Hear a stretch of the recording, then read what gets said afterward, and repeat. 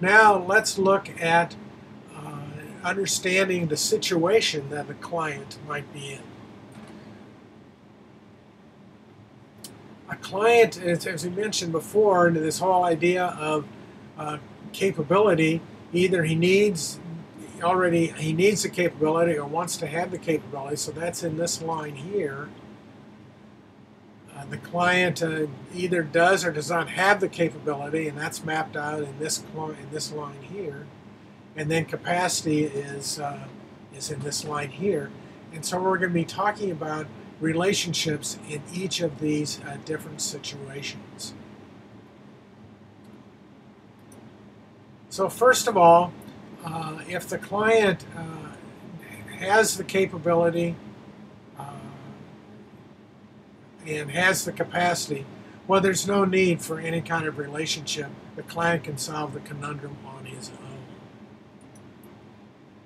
However, let's say that the contractor has the capability to solve the problem, but he really doesn't. He lacks the capacity. Then the relationship that's established is a contract relationship, where the contractor says, "I will do exactly what you tell me to do." Next, we have the coach relationship, where this is a case where the client would really like to have the capability or needs to have the capability, does not have the capability, but does have some capacity to be applied to the conundrum.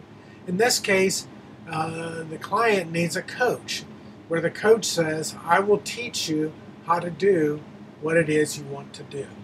So that's a coaching relationship. Next, we have the situation where the client doesn't have the capability, but really doesn't want to do it anyway. Okay, then the situation, the client is looking for a consultant. Consultant relationship says, "I will do exactly what needs to be done. You don't need to tell me what to do." So those are the relationships that are out there. No relationship, contractor, coach, and consultant.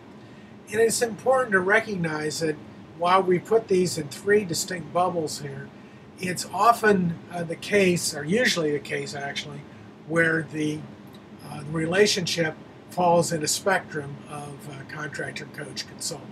So it's important to recognize that as you start developing these relationships.